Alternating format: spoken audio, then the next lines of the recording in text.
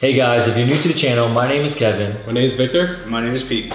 And we're Transcenders. We create videos about travel, filmmaking, photography. And today, we're gonna show you what camera gear we carry when we travel.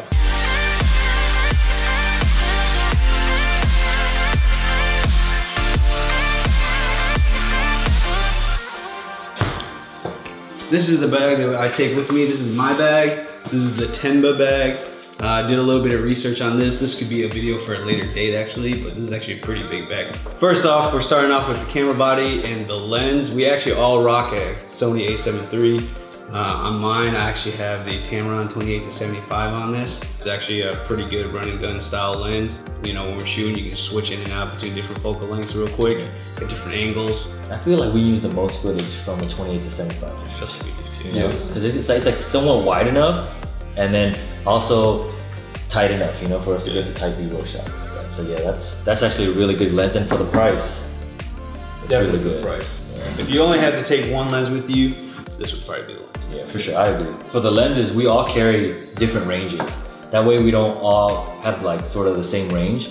Yeah. As far as like the focal length and stuff like that. So that way we can just switch in and out. Someone can get the tight shots, someone can get the wide shots, someone can get the medium shots. All right, next up for our drones. Both of us actually rock the DJI Mavic. I have the DJI Mavic Air. So it's the smaller one. We mainly use this one to pretty much fly through parts that is pretty hard to get to. Get those like Sam Coder flying through objects and stuff. Yeah. Only setback or drawback with this drone is that it doesn't fly very well in the wind. So if it's high wind, we bust out the Mavic Pro. All right, for the mic, I actually use a very budget-friendly one. I bought this one on Amazon. It's called LP Mic 1. It actually does the job pretty well. It's not bad. So, and I think I got it for 30 bucks. And then plus 10 bucks for this little wind reducer right here. But we use this mostly, I actually use this for vlogging and for voiceovers, and it's been pretty good. Yeah, as far early on we used it a lot for our first trip. Yeah. The PNW. Yeah. I know that because you were doing a lot of the vlogging. Okay, for action cam, this is my action cam case right here. We just picked up this DJI Osmo action cam. So we've only used this one time. How was it? You like it? We're still trying to figure it out. Didn't even look at it That's cool. Didn't even look at it yet. But we used this on a recent snowboarding trip. Haven't looked at any of the footage yet. Haven't seen how good the rock steady is. But hopefully we get to use this a lot more for different angles, sick angles, dude. Yeah. And then I just got a bunch of accessories on here. I got a head mount, suction cup mount, and this all goes into this kit that I probably need a bigger one for. All right, I got this other pouch right here. This is called the Pro Case. Got this on Amazon as well. By the way, everything will probably link in the bottom of this video too as well for each one of our in the description. Yeah. But this thing, pretty much all I really have in here is just all my cables. Well, I have more cables than that, but different mounts, chargers, batteries, camera chargers. So everything goes in here nice and tidy. Actually, I have more stuff. I don't know where that all is. I always lose all my gear. We just got back from recent trips. All right, next up, I got this filter case right here. Nothing special about that. Just keeps all different filters in here. Different UV filters that we use. ND filters that we use. We got two sets of filters, both from Neewer. Pretty good low budget actually filters, but one ND set for the DJI Osmo, one ND set for the DJI Mavic Air. All right, now memory cards. I got this case for the memory cards. Always gotta have extra. It's supposed to be waterproof. Haven't tested it out, but got an assortment of memory cards in here. Can't have too much, especially when we're shooting, traveling. We don't want to dump out our memory cards, or especially when we're shooting weddings as well. So actually, I have more than this. It's just laying around somewhere on my desk. All right, so probably one of the most useful gears that we have are these walkie-talkies right here. These are very useful when we're kind of trying to get a different shot from the distance, or especially when we're getting shots where somebody's in the car and somebody's outside of it and we're trying to tell them to pull up or something. We just be like, hey Victor, pull up the car please. Thank you. All right, what's next? Yeah, super useful. Because a lot of times we shoot people off in the distance and stuff, and if they need to move to stand somewhere else and stuff like that, we can just tell them easily without having to run over there and yell at them and stuff like that. All right, now as far as the little accessories, I carry this with me on every trip. It's just a little charging port that I got on Amazon. It has 2 USB ports, so we can charge different things, and then 2. Just a 3-prong. That's a 3-prong ports.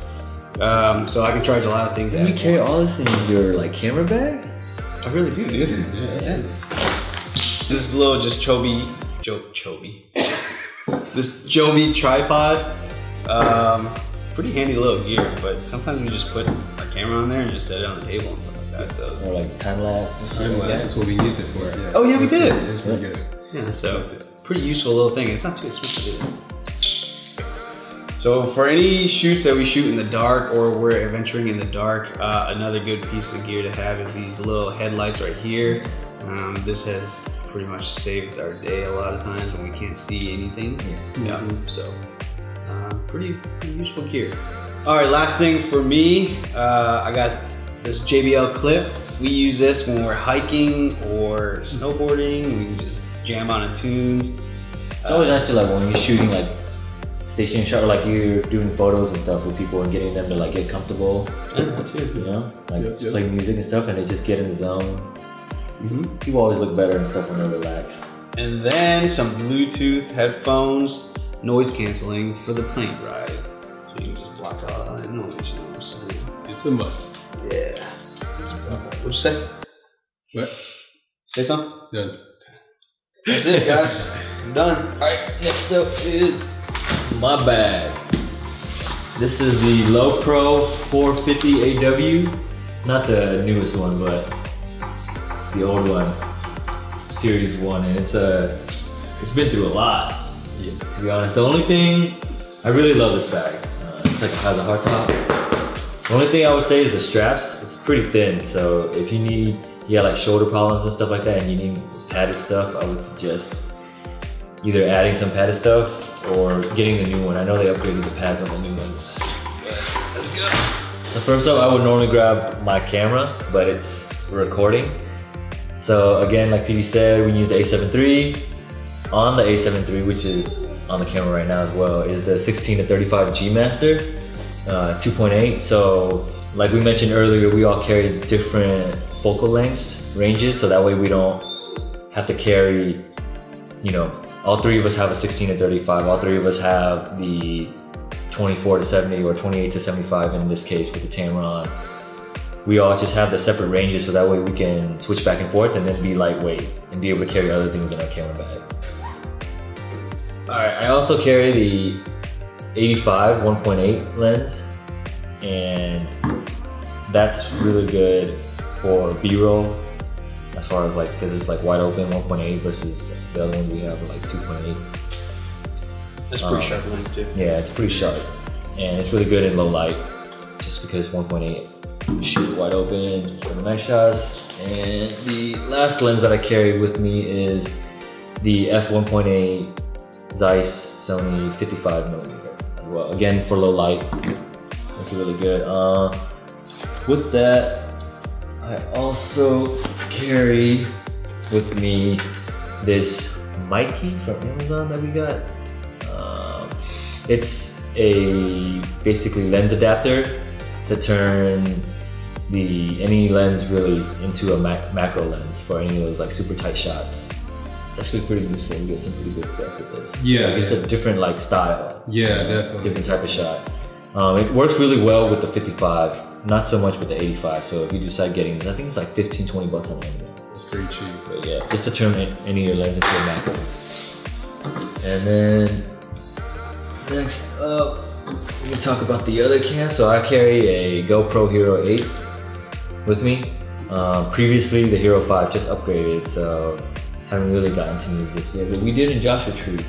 Yeah, we did that car time lapse. That's pretty sick. Yeah, it was pretty good.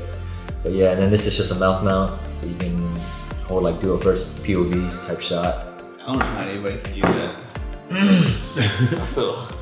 Yeah, I wouldn't use it. I can't use that. Really? Yeah. I like it. I mean, it's just like holding a mouthpiece when you play football. They can carry a mouthpiece. Oh, no. I'm talking about it's been in your mouth. I can't. Oh, from my mouth? Oh, yeah. Only I use that. No, yeah, but I'm saying, like, if I have my own, I can't. Yeah. Probably can't use that. That feels weird.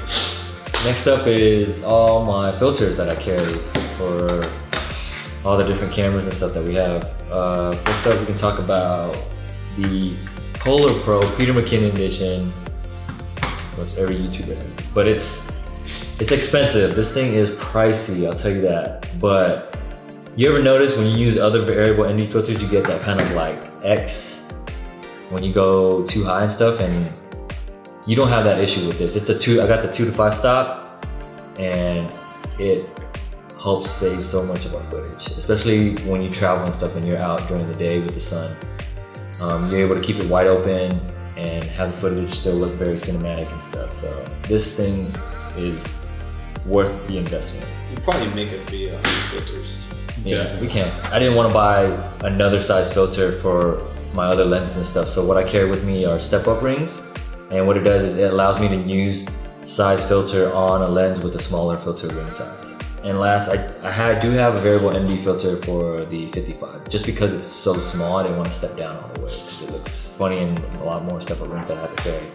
Last but not least is the Mavic Pro 2 filter, ND filters from Polar Pro as well. These are very helpful. So this is the drone, like PD said. We carry 2 drones with us. One is the Mavic Air. In high winds and stuff, or we want to get more like wider landscape type shots and stuff, we use the Mavic 2 Pro. Before we had the Mavic, and that thing actually crashed and broke on us. Yeah, rest in peace. So ended up just upgrading to the Mavic 2 Pro. Next up, we can do this little pouch that I carry with me. It's like an accessory pouch, basically like an army swift knife. It has a bunch of little knickknacks and stuff that I need when I'm on the go. You can see a bunch of like wires, a little flashlight, and this tool, oh my god, this tool is the Swiss Army knife for all camera filmmakers, photographers. It's the small rig, and it has all the different size hex tools that you need to open any of like our mounts, cage rigs and stuff like that. It has a screwdriver, flathead, and you know how those adapters always have that like little ring or little like coin. You always have to like carry a coin or something with you. It actually has something specific for that, man. But, yep, I need a quarter. Yeah. I carry a quarter in my pocket. The next up are these wired AirPods from Apple. It's just very easy to use and useful for when you're wanting to check the audio for our vlogging and stuff like that, just to make sure the audio works. Because sometimes we get like static, or if the mic's not plugged in all the way, we can tell right away once we have this in. So that's really useful. Or if the mic's not on and stuff like that. Alright, next up I carry this mini light to put on the camera. It's the Aputure AL-M9. This thing it's pretty small and portable, and it's really nice to have when you need, like doing vlogging at night and stuff like that. We need a little more light. This helps out a lot. Alright, next up is this little accessories pouch that I carry. You always want to carry with you when you're traveling, especially a like cleaning kit. Because we ran into issues where we had dust specks on our freaking lens and footage, and we didn't know. This was our first trip. We were shooting like the first quarter of the trip, noticing that a little dust speck, man, and that was terrible. Luckily, Victor, there was like this setting inside the camera and stuff that you were like shake off the dust. Remember that? Yeah, I heard about that, but it helped a little bit. Yeah, it helped a little bit. It just moved. But yeah, so some of the main things to carry is a little blower. Just to blow any of the dust and stuff, because when you're switching out lenses or like when you're traveling, there's dust everywhere. You know, it's like a brush that can brush off some dust and stuff like that on your lens. If blowing, it won't come off if it's stuck on there. And then also have this little tool thing which helps take off the filter on the Mavic Pro 2. And then a cleaning cloth, of course, always. And you know, it just all goes in this pouch. And not least are just the batteries. Always carry 2 extra batteries for the Mavic Pro, just because they only last about like 17 to 20 minutes. Extra batteries. And then batteries. Have you ever had an issue with phones in the airport? No. I always carry. And then last but not least is this capture clip from Peak Designs. Super useful when you're hiking and stuff like that. Instead of putting your camera back up in the bag when you're done shooting each time, I just attach it to my camera strap right here, and then I have my camera just hang right there so I can take it on and off, just so I never miss the moment. Last but not least, almost forgot, is the gimbal that we carry with us. Normally just strap this on the outside of the backpack in the front. We got these straps right here. Okay, with us. But it's the Ronin S, and this thing is a workhorse. It's heavy, but that means it's heavy duty. So we use this stuff to get any like running, we want to get like smooth running shots and stuff like that of the car, of us running, and all of the above. But yeah, this thing has been through a lot, you can tell. It has all this scratch marks and stuff like that, but one charge will last you the whole trip. It's like 3 days, 3-4 days. So you don't need to carry extra batteries or anything with you, or really even charge it. I can't confirm nor deny, but I think that sprained my elbow for about 2 weeks. I didn't go to the doctor. It's heavy. You gotta. Next up, we got Victor. What up, guys? Next up, what's in my bag? Okay, first up, this backpack is the Mono Price backpack.